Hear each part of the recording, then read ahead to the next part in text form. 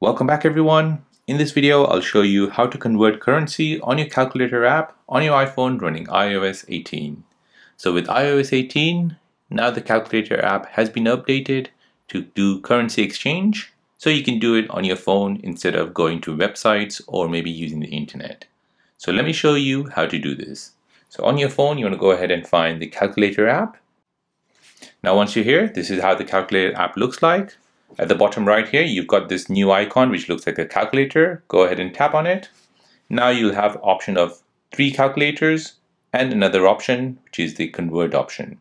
So here, go ahead and toggle the switch for the convert option.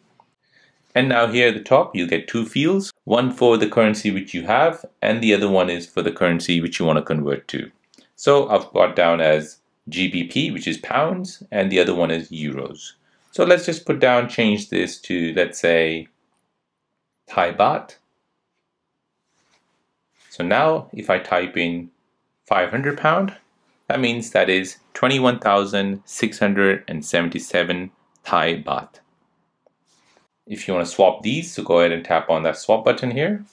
And now if you have 500 Thai baht, you get 11.53 pounds.